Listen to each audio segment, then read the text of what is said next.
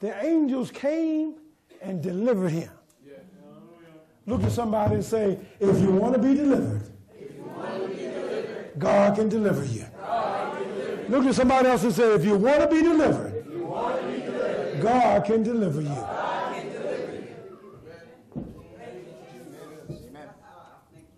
While this man was locked up between all these soldiers, and Haran was going to make sport of him the next day, but when God ain't finished with you yet, you ain't going nowhere.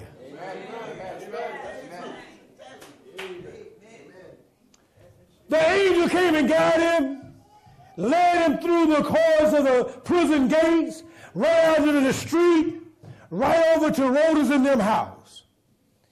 When Haran woke up the next morning, he was getting ready to make fun with Peter. But God had already changed his plans. Y'all listen to me right now? Many times when you sought out to do something and the devil tried to mess you up, God had already made other plans for you.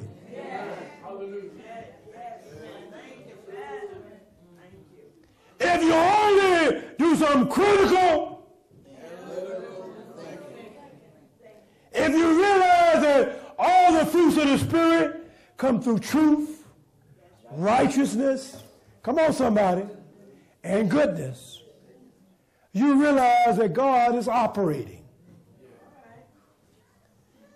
The Bible said when the king Haran was looking for Peter and couldn't find him, he questioned all the soldiers. You know what the penalty of death for losing a prisoner? I would sure hate to have been one of them soldiers on that watch. Come on, somebody. Every last one of us got a watch. The Bible says watch. Come on, somebody. The king had these men killed. And then the king still set up a feast. Got all dressed up. Were looking good. Had all his people in place.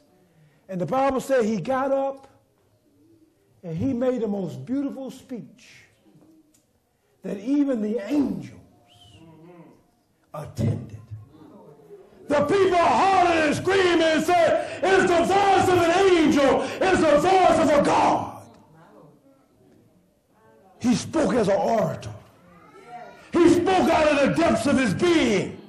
But one thing he didn't use no common sense. What are you saying? I'm saying this man tried to get all the glory and forgot to give God the glory. When you think you're so important that you want God's glory, when you think you're so important that you won't deny yourself, then you're seeking God's glory. And God said, my glory I will not share with another. The Bible said, I want you to listen to this. I've read this many times, but I did my own research. And I looked at this thing, and the Bible said that when he finished speaking, that God hit him with a stroke.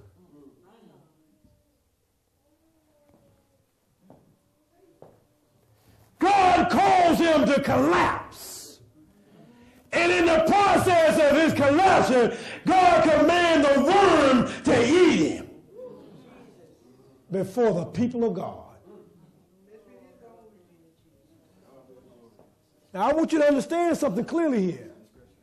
He didn't just collapse from the stroke.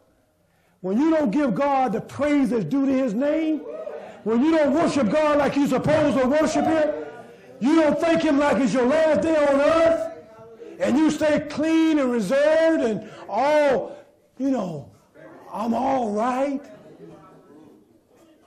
God gonna bless me anyhow. And you know you owe God a worship.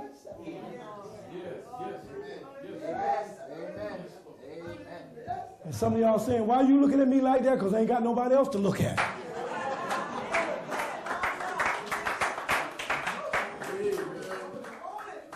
And you can say to yourself, that pastor, he is something else. That's right, you something else too.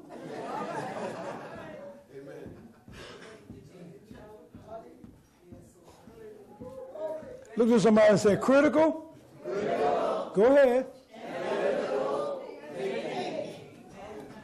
Look across the room and say, when the last time you used some common sense?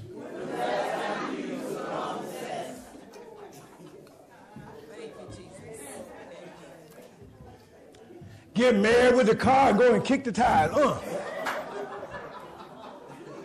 What's that supposed to mean? It would be real funny. Come on, somebody. If that tire kick you back, wouldn't it? It reminds me of a story about the man who was chasing the rabbit, and now the rabbit got the gun. It ain't funny now. Come on, somebody.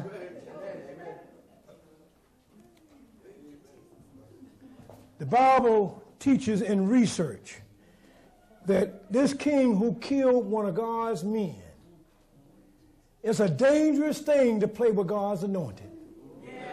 It's a dangerous thing to play with his people who call by his name, who have humbled themselves, who have turned from their wicked ways, who have been healed because of the deliverance, and look to him who's able to fulfill that which he has spoken and to bring it to pass. It's a dangerous thing to play with God's people. This man killed James, and then he tried to kill Peter. And then he found out, I should have left them alone. Come on, somebody. Because he just didn't collapse from a stroke.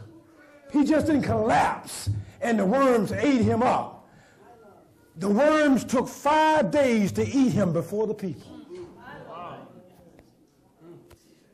God wanted the people to see when you mess with my people, you're playing a dangerous game.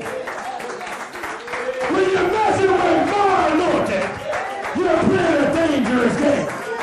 You're better to be in a place where a millstone will hung about your neck and throw you into the depths of the sea than to offend one of my little ones. Praise God. This is Pastor Watkins from Community Revival and Outreach Ministries. I trust that you enjoyed that wonderful service we just had, and I trust the Lord that it touched your heart and your spirit, and it also inspired your soul. But beyond just listening to a message, we also ask you to accept Jesus Christ as your personal Lord and Savior. And how you do that, you just simply ask and bow before Christ. And if you're willing to lay hands upon your TV or bow your heads right where you are or sitting, if you just bow your head with me and we'll pray the prayer of faith. Heavenly Father, we truly thank you for all things in the wonderful name of our Lord and Savior, Jesus Christ, that you forgive us of all our sins and have mercy upon our souls. And that not only you save us, O Lord, from our sins, but, O Lord, that you would sanctify our hearts and sanctify our souls, as well as, O Lord, baptize it with the Holy Ghost and that with fire. We accept you, O Lord, into our hearts and our life. We confess our sins, and we believe that Jesus Christ is the Son of God and that God raised him from the dead. And by believing and accepting this, O Lord, we claim to be saved in his holy name. We give thanks and praise for all things. In Jesus' name we pray. Amen. I trust the Lord that your heart is fixed with the Lord and that your blessing will be assured and that you'll come out and fellowship with us. And if not with us, your own local church in your area, and that God will be a blessing to you until we see you again. Take care and God bless. Bye-bye.